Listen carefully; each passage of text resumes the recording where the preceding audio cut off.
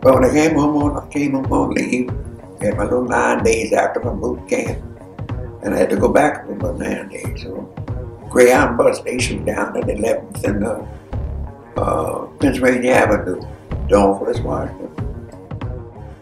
Got my little white uniform on. Got my bus going back to Camp Robert Smallwood in Virginia. We get on the bus and sit right up and sit there and enjoy looking out the window, remembering what a good time I had with my family. Sorry to leave them. Getting ready to go over the bridge, and the bus stops. And the driver comes back to me and says, "Sailor?" I said, "Yeah. You have to move to the rear."